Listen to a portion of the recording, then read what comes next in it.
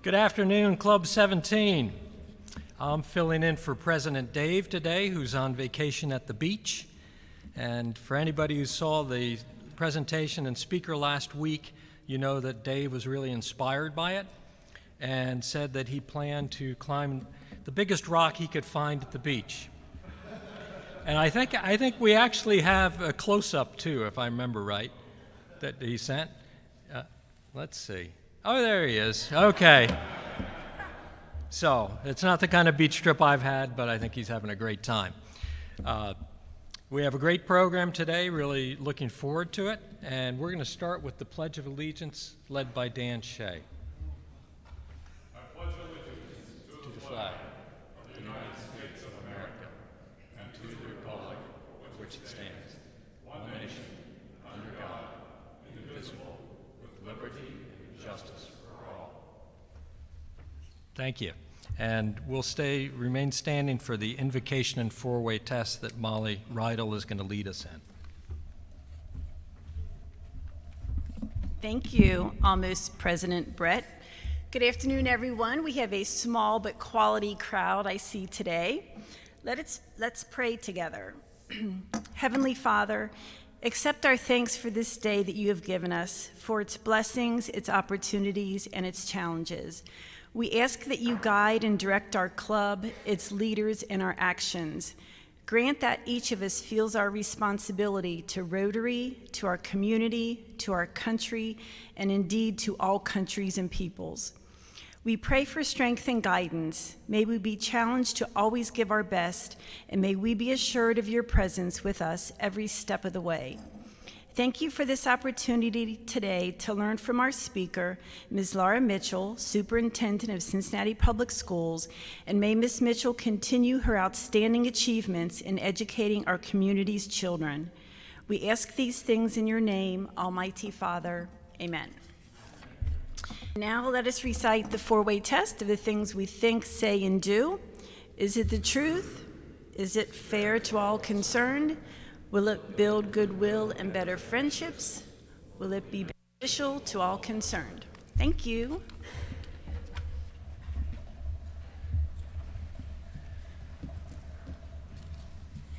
We have some announcements today. First thing, though, let's start with birthdays. Tomorrow is the birthday of Susan Snodgrass and Jim Brooks, and June 29th is the birthday of Barbara Dickerson. So happy birthday to all. And some club business. You should have gotten your invoice recently in terms of dues, and if you pay prepaid lunches, that would have been included. Just a quick comment. Make sure to read the cover note and the invoice carefully, because we've opened up a lot of flexibility of payment options. So take a look at it. If you have any questions, call the office. Make sure to pay by July 15th, or if you have any issue paying by July 15th, please call the office in advance and let them know. And if you're a young professional member, an active member, and you'd like to pay a full 12 months of dues and lunches in advance, pay those by check, and then you will get a discount for paying by check for the full year. It's exciting. President Dave mentioned this last week, but we're now at a point, and we're all adjusting through what we are going through as a country, but we're at a point that we can do a hands-on service project, and we're excited about it. There'll be our first hands-on service project of the new Rotary year, Saturday morning, July 18th at Norwood Schools. It'll be an outdoor cleanup effort. We'll be doing some raking and pruning and just general cleanup. We'll need to bring our own implements to do that with, edgers and trimmers and rakes and you name it. Bill Stilley is in charge of hands-on service projects for next year. And if you'd like to be part of that, please call Bill. We're looking for 30 volunteers. We'll have 3 teams of 10 people working on that. Should be a great project, trying to get Norwood Schools ready for the new school year and to welcome students back. Some dates to keep in mind. Some of us may have already been participating in the virtual meetings that Rotary International has done in lieu of having the big convention. There have been some great online meetings. Those will wrap up tomorrow after a full week. Some great learnings from one club to another around the world. Just a reminder, no meeting next week. No meeting July 2nd. We're taking that off as the Thursday before the Independence Day holiday. So we'll meet again in 2 weeks here for Changing of the Guard. And the next week after that, July 16th, will be Wally Emerling Day. And just some big things coming up. So we're moving again, guys. I think it's a great thing. So some member news. Many thanks to Carl Kappas and Jerry and Nancy Reese, Bob and Mary Brandstetter, Linda Muth and her husband Tom and daughter Caroline for volunteering at the FC Cincinnati Learning is Cool celebration this past Tuesday night. Our foundation donated $14,000 to that effort to recognize students of anybody who had gotten an A honor roll twice in the past year. So it was a great recognition for the students and a great time in terms of honoring them and really promoting what education is about. So proud of the club, proud of the foundation for that. A great effort.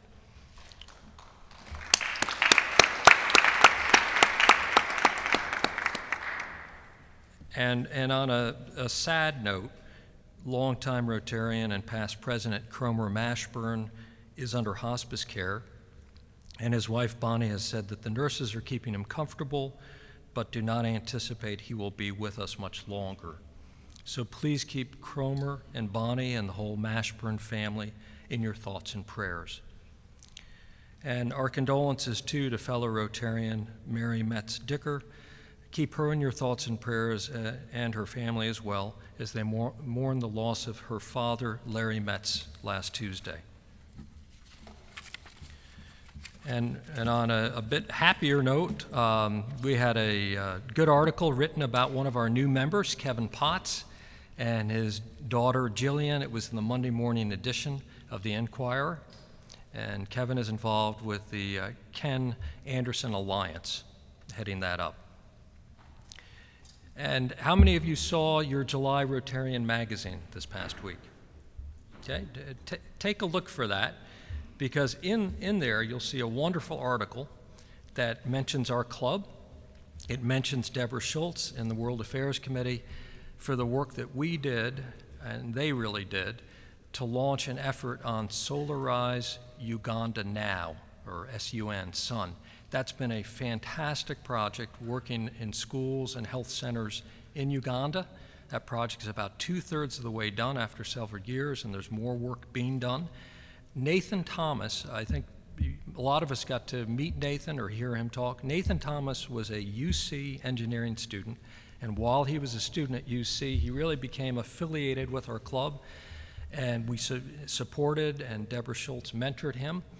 And he has gone on to lead that project. He's now in Raleigh, North Carolina, in Rotary there, very active as a leader, and I think he's in line to be district governor, still in his 20s. A really impressive young man. I'm really proud of our club for helping to mentor him and sponsor him and help launch that program, Solarize Uganda Now. So many thanks, and I will say that if you're not going to keep your Rotarian magazine when you're done reading it, hold the copy. Deborah Schultz is going to send some extra copies of it to Nathan Thomas so he can share them with family and friends. And then a quick shout out to 2 Rotarians, Tony and Before Achari, who donated 1,000 face masks to people in Ghana to help the community battle the COVID-19 virus. Well done, Tony and Before.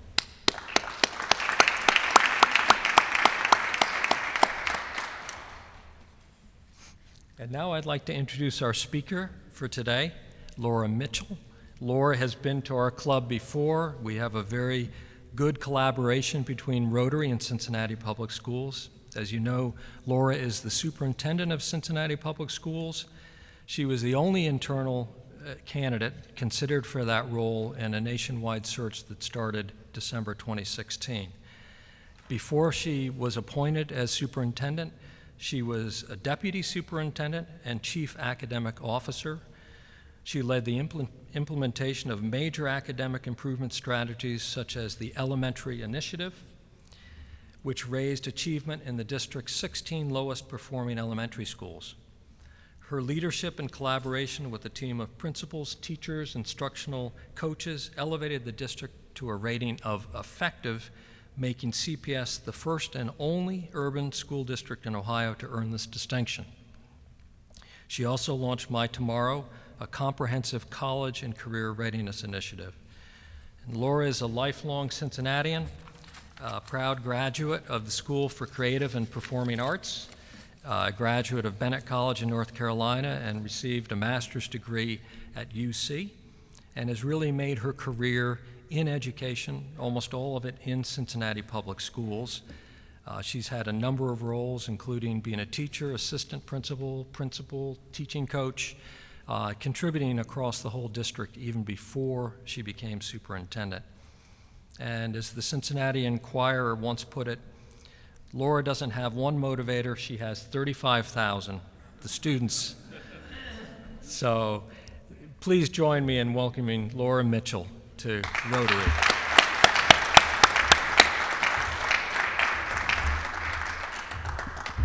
Good afternoon. I'm happy and excited to be with you today, so thank you for having me. Thank you for the invitation. So I will say that maybe the women in the room will appreciate this. I think lipstick sales are going way down because our mouths are covered, and eyeshadow and eye makeup is going way up. So it's been quite a bit of a challenge to work through a mask all the time, but appreciate being live and in person with you today, so thank you.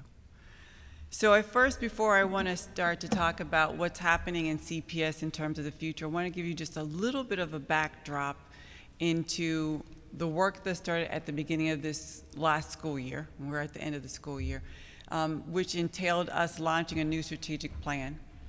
And our plan launched in August of 2019, and it involved increasing our enrollment, academic achievement, health and wellness, community engagement. And this past school year, we opened 2 brand new schools. 4 years ago, we opened 3 schools, and next school year, we will open 2 more new schools.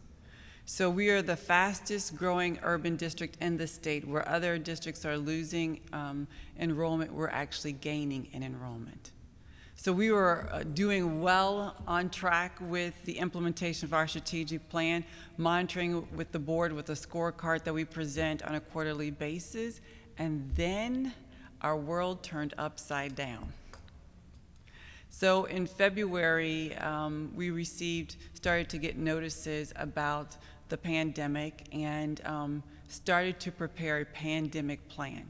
So many years ago, we had a pandemic plan when there was the big scare regarding the bird flu. Do you all remember that? And we thought we would never, ever have to use those plans. And we had to dig those plans out and dust them off and add a lot more to the work in terms of thinking about what will be our approach to moving forward to ensure, first of all, the safety of our kids as well as the academic achievement and progress of our young people. And so you know that in March, the governor decided to close schools, and he announced it, I believe it was on a Thursday, and he announced that following Monday would be the last day. So we figure we have a chance. We have 2 days to make sure we have everything together, get our packets of work all ready to go. And over the weekend, I received phone call after phone call after phone call where people knew of someone or had been in the presence of someone who had COVID. So it would start off with one school. And then someone would call and say, well, my child spent the night at the student's house at this other school. And it just kept going and going and going until finally over the weekend I said, well, we'll get to 20 schools and we're done and we'll just close the district. And so we closed it. Friday was the last day when we ended Monday being our last day. But very quickly, we had to pivot and think about our kids in terms of what are some of the core services that they depended upon us for that we won't be able to provide immediately, and how can we adjust? So about 76% of our kids are on free and reduced lunch, and so they heavily depend on lunch and breakfast. And so school was closed on Friday. By Tuesday, we had meal hubs, 24 of them open at schools across our district for a 2-hour window where any child, ages 1 through 18, could go and get free meals. And it didn't matter which school district you were a part of, so we didn't ask any questions about, are you Cincinnati Public, Charter, Catholic, private? Any child could come up and get meals. So we opened our hubs Monday, Wednesday, Friday, and each time you come, you would get 4 meals, 2 breakfasts and 2 lunches, which would carry you to the next day. And then Friday, we gave 2 meals. And we started those hubs immediately. And then our partners started bombarding us, and in a good way. And GE Aviation came to us and said, you know, Laura, there are a lot of things that we could do to help you, but we want to help you on the academic front. And so we had prepared academic packets for our kids, every grade level, K through, actually pre-K through 12th grade. And they said, we will pay Federal Express to copy all of those for you and help get those out to your young people. And then Staples came through and they said, you know, we heard about what GE is doing for you and we want to help you too. So if you send us the electronic file, a parent can come into any one of our Staples locations within the city of Cincinnati, tell us the grade level, and we'll copy the materials and get them to you. So, I mean, so many people came forward to help us. It's just been really an incredible movement. So for the first, I would say, 3 weeks, we were in crisis mode. And then we very quickly decided to make an adjustment and to start to think about the future of CPS. And we knew that if we stayed in crisis mode too long, then we wouldn't be moving forward. And so we put 2 teams in place. A team that really focused on the crisis that was at hand, and a team that focused on the future of CPS. And as we think about what happened in terms of our education system being turned upside down, we realize this is an opportune time for us to fundamentally change some things we've always wanted to change, but couldn't because the system wouldn't allow for it to happen. So in many ways, it was a blessing in disguise in terms of disrupting the current system to enforce change, which has been really exciting for us. So now I'll talk to you about the work moving forward and how we have thought about what the future of CPS will look like. And we know that remote learning has to be a part of our plan. We have to ensure that our kids have access to technology and Wi-Fi to be able to access digital curriculum. It is the way that the world is operating and moving. Before I came here today, I think I did 5 video conference calls, sometimes spending up to 8 hours a day. And so this is how we operate now. And our kids will have to be able to operate in a very similar way. So if there's nothing else that you walk away with when you leave here, there are 3 key messages that I really want to make sure that you walk away with.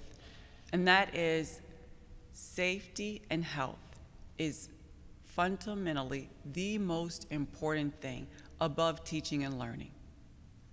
Our parents have to feel that their kids are safe when they're in our care, and the adults who work with our kids have to make sure we're putting measures in place to ensure their safety. Next is to accelerate academic achievement. So our kids lost 10 weeks of being face-to-face with our teachers, and so it's not about remediation, intervention. It's about how can we push them forward faster to make up time that was lost. And then the last is about equity. And so when we talk about equity, we know through surveys that we have close to 37,000 kids. Of those kids, 11,000 households don't have access to Wi-Fi.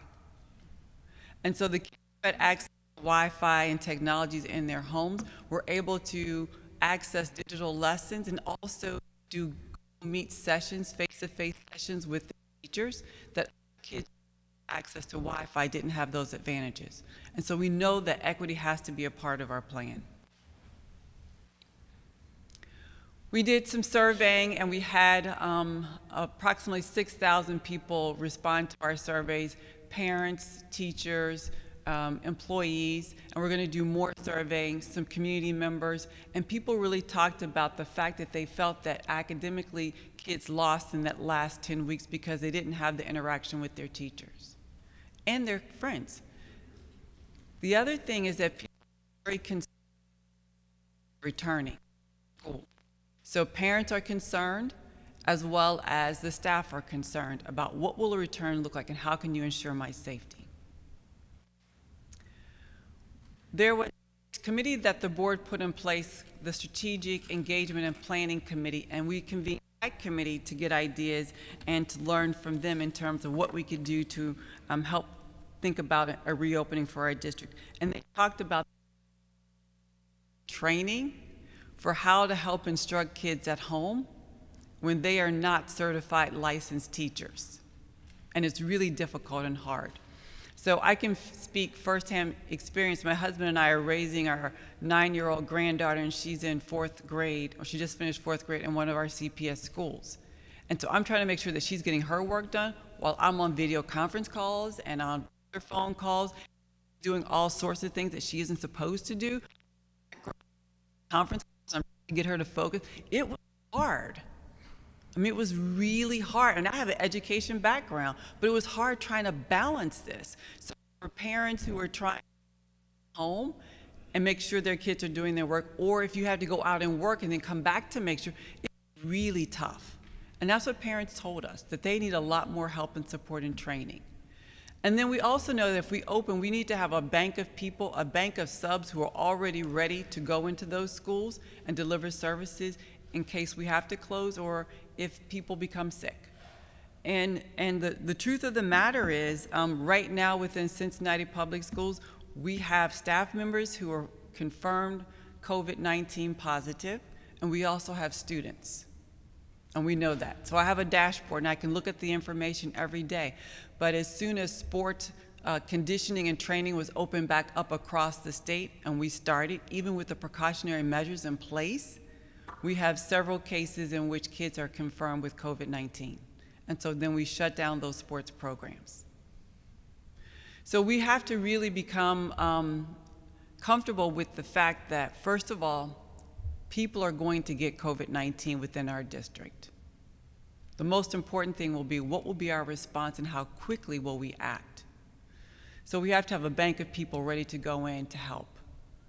We also have to have very clear expectations for our kids, for our families, and for our adults in terms of what we have to have happen around education, but also the health aspect of it.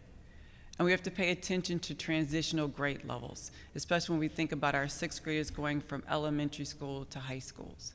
And then really clear, consistent communication with our parents. So these are some guidelines, and I'm just going to highlight a few. These are directly from the CDC in terms of considerations as it relates to safety precautions related to COVID-19. So you'll see the same things that we've all heard: hand washing, face covering, sanitizing, making sure that all of our areas are very clean, thinking about the layout of our classrooms, the use of technology, how food is delivered. So we offer breakfast and lunch, and in many schools we offer dinner. And so just thinking about hundreds of kids going into a lunchroom all at once is not feasible. And so we're looking at a model of, do we deliver the lunches to the classrooms? And so that's where it takes place. The CDC also talks about having small groups of kids, and this is going to be really hard at the high school level, that really stay together in a cohort and they're not mixing, so that you can try to contain the spread. And then staggering our schedules, and I'm pointing out just a few, having a COVID-19 person, point person at every single one of our schools, and then again, being able to respond very quickly to any health concerns that we may encounter. And so when I say quickly, I'm talking about within a 15-minute window. So you say, well, how in the world are you going to do all of that? And I would say that it would be near impossible if we didn't have a partnership with Children's Hospital. So Children's Hospital, they are working with us right now. They meet with us twice a week. They have an entire team that's dedicated to the operations of CPS as it relates to health and safety measures. So they're talking with us from the time the kid leaves their home, what happens to, up until they get to school, and then what happens all during the day. So quick example, we said, okay, we know we need the thermometers that you can just hold it up to someone, or the scans where you come through and it does temperature check and we'll mask kids coming in the door. And someone said, well, what about all the kids who come to school on a bus? So I'm going to load 24 kids into a confined area without a mask and without a temperature check. And then when they get to school, I'll put it on them. It doesn't work. And so Children's is working with us that you may have to have a bus monitor on every single elementary bus. Someone who can do a temperature check, put the mask on the kids, and then make sure that they're maintaining some level of social distance on a bus. So this is huge when you think about the impact operationally to our district and all the logistics. So on Monday, Children's Hospital, a team of about 12 people, including the head of their disease control department, will be at one of our schools with our entire team walking through. Put a hand sanitizing station here, do your temperature checks here, here's an isolation room. And what we're really looking at, where are all of the failure modes during the day that could happen, and how do we mitigate those failure modes? So it's massive. And so we're putting all these things in place, even though the board has not yet selected the model that we're going to use in terms of a return to school. We looked at some guiding principles. Health and safety has to be one of our guiding principles. We really do believe that face-to-face interaction is really important for our kids, not only our elementary kids, but also high school kids. Especially when you think about the suicide rate among high school kids and that socialization that they need, the fact that they need to be with their peers, they need to be with positive influences in terms of adults within our schools. Equity, using data to guide our decisions, and then being fiscally responsible. And I'll stay on the fiscally responsible piece for just a moment. You may have heard that out of the state budget, $300 million were cut out of the education portion of the state budget. And so Cincinnati Public, about 61% of our dollars actually come from property tax. And property tax collections are down. And the property taxes that are usually due at the end of June for Hamilton County are now due July 17th. So thank goodness we have enough money to float us till then. So there you can see that there are a lot of things that are impacting or will impact our financial situation. So as my team and I, the performance leadership team, as we thought in terms of how are we going to put together models for the board to think through, we really looked at the risk factor. And so this is something that we came up with. We said, board, there are risk factors educationally and there are risk factors health-wise. And so we have to balance them out and know that there's a trade-off. So let me give you one really quick example.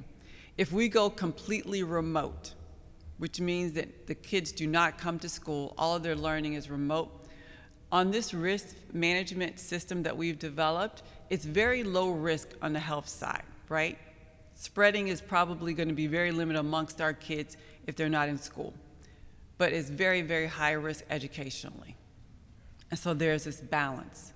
And so for every option that we came up with, we were able to give the board, what's the balance? What are you going to have to trade off for whatever option you're considering?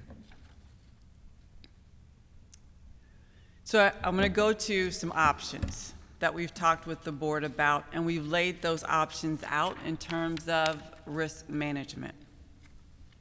So option one would allow us 6 feet of social distancing. And with all of our options, we are still thinking about the prevention in terms of temperature check, mask covering, and the moment anyone is identified as having any symptoms, to be able to quickly isolate them. And so option one also includes 6 feet of distance. And of course, within our schools, we can't get 6 feet of social distancing and having all the kids in session every day at the same time. We just don't have the space. And so one option is for us to bring half of a class back on one day for 1 week for 2 days of instruction, and then the remaining 3 days, then they would be at home doing remote learning. And then the next week, that group would have 3 days of face-to-face instruction. So over the course of 2 weeks, you'd have 5 in-person days. So now this one is an option that health-wise, it really reduces our risk, but educationally it increases our risk because you have the kids who are only really receiving 3 days of face-to-face instruction within a given week, and on some weeks it's only 2 days. So this one is worrisome to us.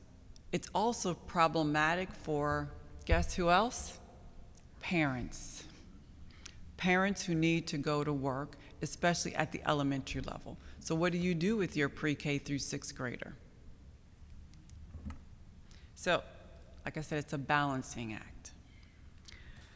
We also then looked at a model in which we would have so we're trying to increase the number of days, especially for our young kids.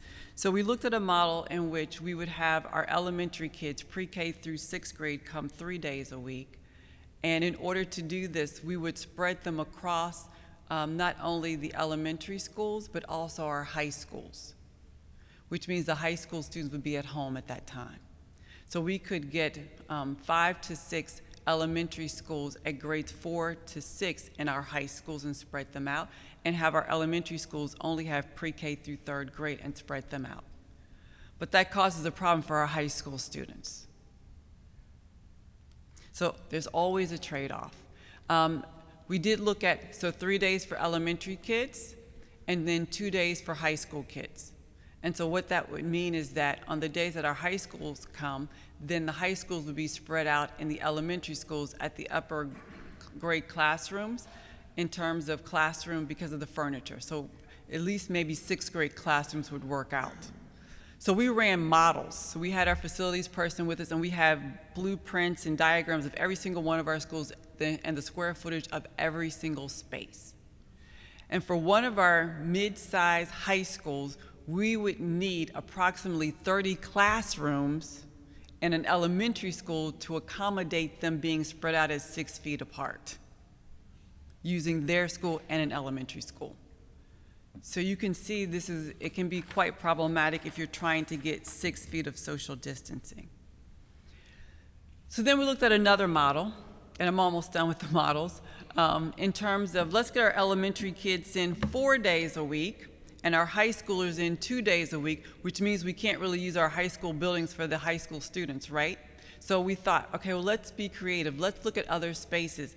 The Bengals, they have space, and the Reds and Convention Center and Cintas, and so we called all of these places, and either they were using their spaces or had plans to use them on their own, or the amount of money it was going to cost was way too much, more than we could afford. Again, this option still doesn't offer our kids the opportunity to be in class 5 days a week face-to-face, and it still poses a problem for parents. So then here's a review of all of those 3 options that I just expressed, but all of them have problems, and I will say that there are absolutely no perfect solutions. There just aren't any. The last 2 options that we talked about is, with all the interventions we put in place, what about 3 feet of social distancing? And we can keep the kids within their own schools with the space that's there if we have 3 feet of social distancing. So we could bring the kids back 5 days a week, or we could bring them back 4 days a week and use 1 day to do deep cleaning of the buildings. So these are the options that we laid out to the board for them to be able to consider as they think about a return to education. Now, I will say, with all of the models, the 5 models that I just showed you on the screen, in all of those models, there's always a quick closure model that we already have ready to go. So if at any point, once the board selects one of the models, at any point we need to close schools quickly, we'll be ready. So what we're doing now, starting July 1st, from July 1st to September 4th, we are pushing out devices for all of our kids grades 2 through 12. So that if we have to close very quickly, they will have their devices already at home and ready to go, and we have packets of work ready for them as well, so that we're primed and ready. We say that no matter what option the board chooses, because of the work that we've been doing all along the way, we'll be ready. So there are some cost factors. Let me go back one. That we have to consider as we think about all of these models. So, you know, in order for the 6 feet of social distancing to work, in order for the 3 feet of social distancing to work, there are some things that we have to have in place. So masks. So we had 10,000 masks delivered for our staff just the other day, but we have close to 37,000 kids. And if we're in session all year, they're gonna need multiple masks. So we've set millions of dollars aside for hand sanitizer and washing soap and paper towels and more than we would normally ever have within a school. So we have that we have to consider, and so we believe that we will need, at least for the first year, $7 million of CARES Act dollars dedicated to use for precautionary measures. So we have those CARES Act dollars, but again, we will go through those dollars pretty quickly when you think about 37,000 kids. We also believe that even with the measures that I've talked about so far, we need a registered nurse in every single school. Because I need a point person to identify a person who has symptoms who should be isolated very quickly. And so that's an additional cost. Bus monitors would be an additional cost, and more substitute teachers and more substitute paraprofessionals are needed. If the board chooses an option in which we have to spread the kids out across the schools, then we need more staff because you're breaking the kids down into smaller groups, which means you need more staff to be able to monitor all those groups. Not just monitor, but to be able to teach.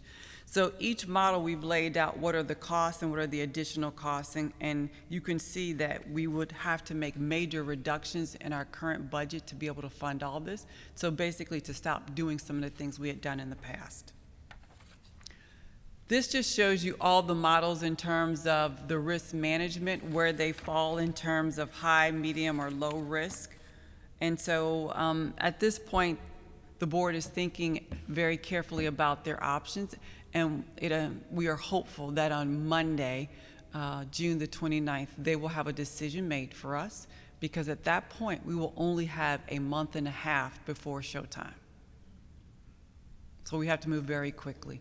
I will also say that whatever option the board chooses, if it includes a comeback model, we will be looking at the data very carefully in terms of the increased cases that are confirmed for our county and for the city to know whether or not we can actually open. So I get a daily report from the health commissioner that tells me the number of cases, number of deaths, number of people who are hospitalized. We have a digital academy already in place, and we've had it for years, so this is complete remote learning for those families who decide that staying at home is a better option for them, and so we're going to offer this to families. So if the board says we're going to go back 3 days a week for elementary and 2 days for high school, and I have no idea as to whether or not that'll be their selection, but we have an offering for our parents that say, if you really don't feel comfortable, then you can have this digital option, but we would ask that you would stick with your choice for at least a semester so that we're not kind of bouncing back and forth. We also will hold seats in schools where the child was enrolled. So let's say I'm in a Montessori program as a child, and my parents decide to put me into the remote option. My seat at that Montessori school will still be open for me when I return, because a child shouldn't be penalized because their family just doesn't feel safe. So then just to give you a little bit of landscape in terms of some other districts, what happened during the school closures within counties? One district may do remote learning with technology, another may do it with a device or packets of work.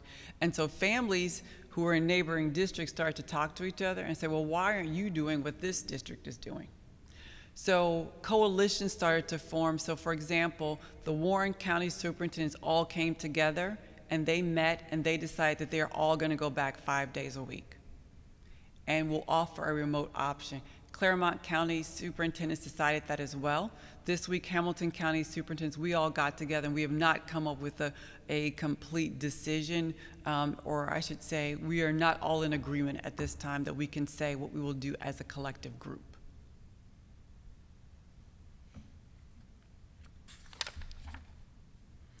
So what's next is that the board will convene their conversation or continue their conversation on the 29th. We anticipate that they will make a decision at that point, and on Tuesday we will be putting things in motion to be able to make whatever option that they choose ready to go, again with the option for a quick closure if need be. So there are a lot of moving parts and pieces to this. July will be planning, and then August we will launch the opening of our school year. So that gives you just some ideas of what we're thinking about and the partners who are coming to the table. One thing I did fail to mention is the fact that I mentioned that there are 11,000 households in which kids don't have access to Wi-Fi. And so the Greater Cincinnati Foundation, along with Children's Hospital and the Hale Foundation, they are working with us and Cincinnati Bell to be able to raise money for those 11,000 households. So Cincinnati Bell has worked with us to give us a deal of, it's approximately $200 per household for Wi-Fi for a year, which is great. And it's for a full 12 months, not a school year, which is wonderful. But in some cases, some of our families still can't afford that. And so we have begun a fundraising strategy to raise money for that. And so I normally say it's $200 per household that we're trying to raise, as opposed to $1.9 million, which feels out of reach. So we do have, we actually, Children's Hospital, they've already come forward, and they are going to support 2 entire schools for 2 years, and the Hale Foundation, they've come forward to support some schools. So we have 5 schools who are in the pipeline to launch this Wi-Fi initiative this summer. So that gives you a really quick snapshot of what's going on in CPS.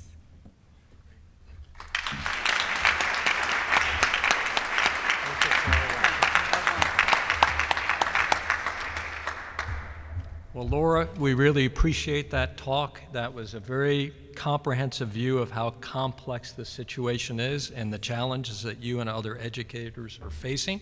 We appreciate it. We have time for a few questions, and if you just want to stand up and say your question, and Laura will repeat it back for the audience, because we have people on live stream as well.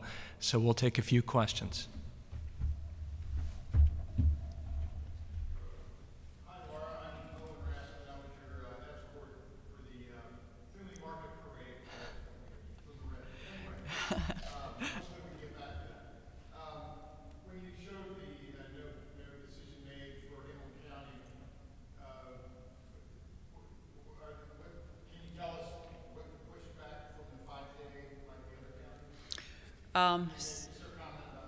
Yes. So in my conversation with the Hamilton County Superintendent, it sounds as if they're going back 5 days a week. They just haven't officially announced it as of yet. But I believe that is the consensus, to go back 5 days a week. So there are over 600 school districts in the state of Ohio. Most of them are rural and suburban districts. There are only 8 that are considered large urban 8. And the rural and suburban districts are saying that they really aren't seeing the spread of COVID-19 like we're seeing it in the urban core. And so they don't feel that there's a reason why they wouldn't go back full time. So I anticipate that they will be going back 5 days a week. Dayton City Schools, which is on the list of the large urban 8, they announced yesterday that they're going back 5 days a week. Yeah. So just to give you a little bit more information, I spoke with a physician last night and then again this morning saying, tell me what's your professional opinion on the 3 feet, 6 feet. And so no one will give me anything that they'll put in writing. But what was said to me is that 3 feet of social distancing maybe could work if everyone is in a mask, if there's a temperature check, if the ventilation system is good, if there's no coughing, sneezing, or singing. Maybe it could work. Yeah. So again, no easy answers or solutions. I This gentleman.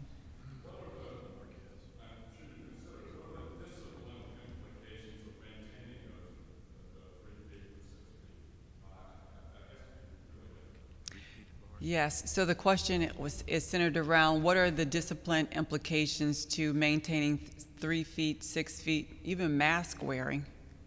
So we've developed an entire student handbook that's related to all of the precautionary measures that have to be in place, as well as a staff handbook around all of these measures. And there's an entire section that is dedicated to the enforcement of the 3 feet, 6 feet, temperature check, masking, all of those things. I will say that, so we do have disciplinary measures that we're putting in place, but mostly we're trying to approach it from a very positive standpoint. And so we're developing a lot of videos for parents and for kids and lessons that teach why are we doing this and why is this important, and really getting our kids engaged in the process. So one of the things that we're most concerned about, we are concerned about the social distancing in terms of kids. They're going to want to get together. Little kids and high schoolers. And if you've ever watched the little ones, they will pick their nose in a moment, rub it on someone or touch something. And so that is going to be a challenge. The other thing that we are concerned about, quite honestly, is there are 2 things. We're concerned about the little kids wearing a mask and keeping a mask on their face. And we're also concerned about students with disabilities, maybe a child who has autism, being able to keep a mask on his or her face. And then we're also thinking about, though, what about the parent who says, I don't want my child to wear a mask?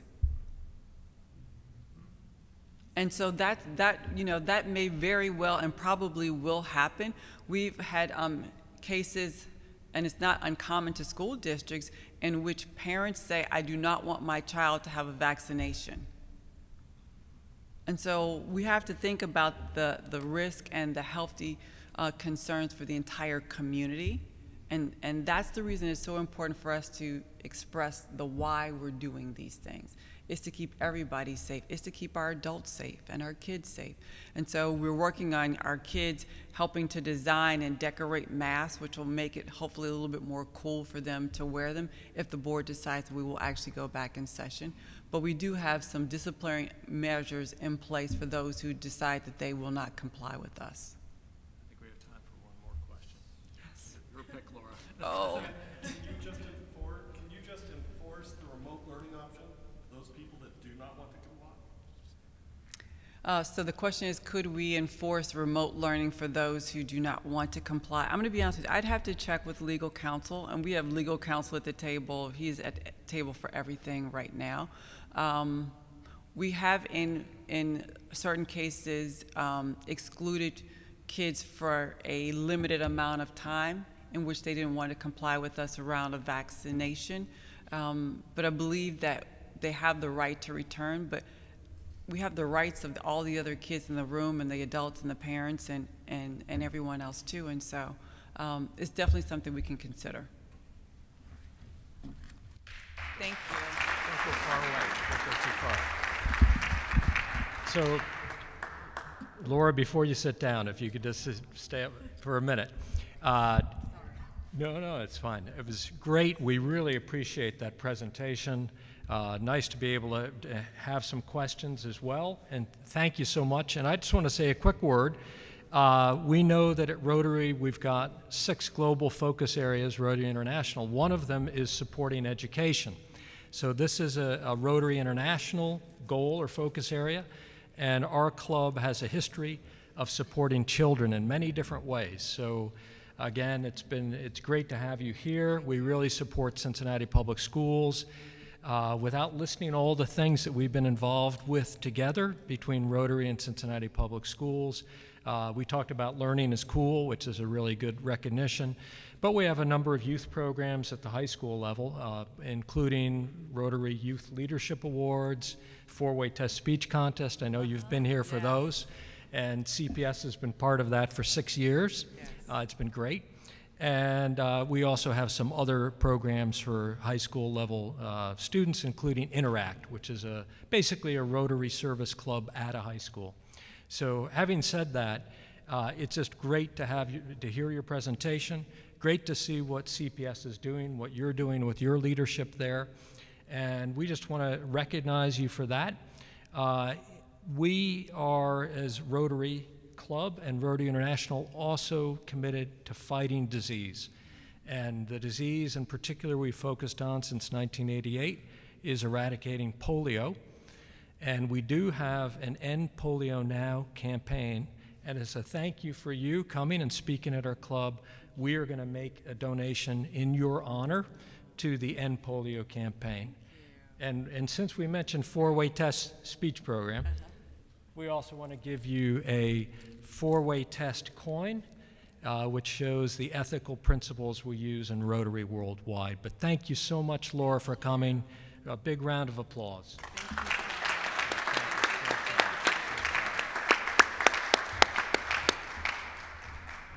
So just a reminder, we've got no meeting next week, but we'll be back here on July 9th for Changing of the Guard. For those who joined by live stream today, welcome. And we're looking forward to seeing as many people as we can July 9th, either virtually or in the Hall of Mirrors. So thank you very much and have a great rest of the week. Meeting adjourned.